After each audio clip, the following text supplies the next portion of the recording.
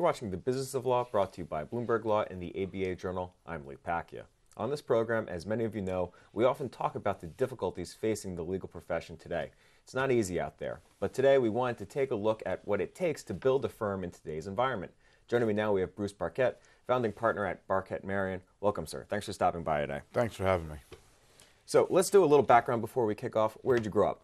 I grew up in Connecticut, went to law school in Connecticut, moved down to the metropolitan area in 1986 to work for Dennis Dillon as an assistant district attorney out in Nassau County. Right, and then you had a career in criminal practice for many years, and now today you're starting a firm. Can you tell me a little bit about it? Sure. About 2 years ago, I put together a firm with three other individuals, Steve Epstein, Amy Marion, and Epstein Kearon. We all had books of business and specialties in specific parts of criminal or civil litigation. And we got together to form a firm, and it's been so far so good. We've been, in the last couple of years, we've grown. We now have 7 lawyers, and we're going to add a few more, including a managing partner, probably at the end of the year that's going to be a retired judge. So you have a new managing partner coming into the firm, you're hiring.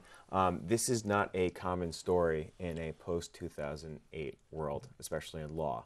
What's it like building a practice today, or a law firm today, that is? Well, the practices existed because everybody had their practice prior to the firm joining. What we were trying to do is bring together some resources with diverse practice groups within an area or a field. So we have criminal litigation, a lot of white-collar criminal litigation, and some civil rights work. Mm-hmm. And each of the individuals came together to basically to get the support they need to operate in today's litigation environment. The days of carrying a briefcase into a courtroom and pulling out a legal pad and cross-examining witnesses are long gone.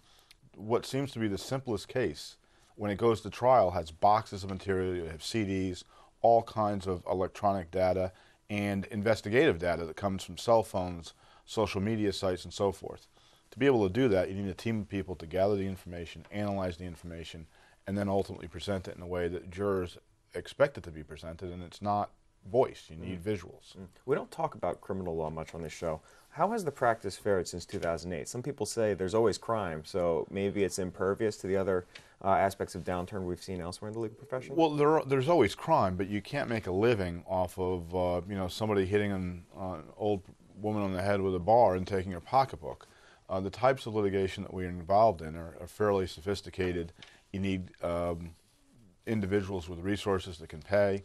And frankly, you need real disputes. So you have to have the government attacking either a business or an individual or prosecuting them, and you need an individual with a defensible position and resources to defend themselves. So we represent professionals, doctors, lawyers, business people who feel that the government is unfairly targeting them either for an investigation or for prosecution. And of course, we still represent individuals charged with traditional crimes like homicide, but those individuals have to have the resources to defend themselves. So when looking to build out other practice areas that complement or work well with the criminal practice in a larger context of a firm, what practice areas kind of fit when you're looking at the building pieces to put them all together? Well, and my vision of this was that we needed the core group of attorneys who could do criminal defense work. We wanted to do, and we've established a vehicular crimes unit because individuals with resources do get arrested for DWI and they can't afford to just plead guilty and have their license taken for 6 months. Along with that vehicular crimes are car accident cases where there are criminal charges that are filed. In addition to that, we need appellate litigation. We hired somebody from a local prosecutor's office who is a superstar in appellate practice. And the civil rights litigation. If the individuals are ultimately exonerated, we want to be able to sue the government to recoup their lost legal fees or to be compensated for the time they spent in prison or jail if they spent any time in prison. You once said in a New York Times piece that defending indigent murderers is your stock in trade. You do an awful lot of work, and not all of it is paid. How do you strike the balance between law firm management and practice? Well, ultimately we try and do what's right for the client. So I've represented a number of individuals for free, and I've been lucky to be involved with these cases. One of the individuals is Marty Tankleff, who was accused and convicted of killing his parents in 1990.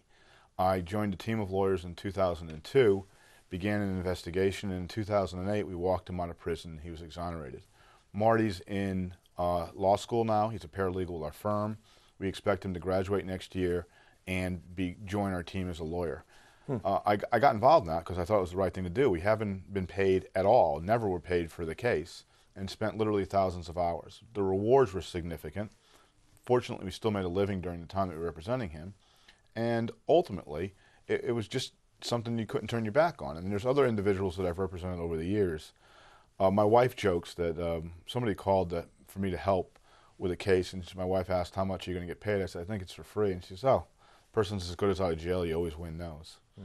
And it's, I don't know how the balance is, how you strike the balance, but I do enjoy the work. And ultimately, I guess God's been good to me. We've been lucky enough to represent these individuals and still pay our bills. That said, how do you compete with larger firms? Well, we try and have an area where we are not in a position to compete with somebody where there are 2 million pages of documents and litigation that's going to go on for 10 years where somebody's billing out of $1 million a month. But so we don't represent, generally speaking, large corporations. What we do is represent individuals. So if an individual comes to us, they know who's going to be working on their case. They know that they're going to get the personal attention of a partner, and that they know that our law firm has, in some ways, the best of both worlds. You get the individual attention of a partner, but you have the firm to back them up and the team to be able to support them. There's a lot going on in your practice and business in these days. But that said, what keeps you up at night? I'm sure a lot, but primarily, my kids these what's days. What's the top risk? Little kids. So my 1-year-old is the biggest offender in that sense. But in terms of the practice of law, I'm lucky. I mean, not a lot. Ultimately, I worry about my cases and my clients. But I found that if I work hard, do everything I can do, by the time I put my head in the pillow at the end of the night, and sometimes the end of the night is pretty late, I'm tired enough and have done enough work so that I sleep through the evenings. What we worry about in terms of the law firm is what everybody worries about. You worry about growth, managing the growth, making sure you have the resources in place to meet the needs of the clients as they come, but you don't want so many resources that you're waiting at the kind of the door of the restaurant for people to come in to serve them. You want to be able to have the need be met with the resources. So those things have to go together, and striking that balance is tough. And frankly, adding the staff. We've added 3 lawyers since we started about 18 months ago. We're going to probably add another 3 lawyers in the next 6 months. And every time we do it, the office administrator looks at me and says, where are you going to get the money to add another 3 lawyers? Because it doesn't seem to be there. But it's anticipating that growth that's going to come in and matching, as I said, the need with the resources. Yeah, it sounds like a careful balancing act.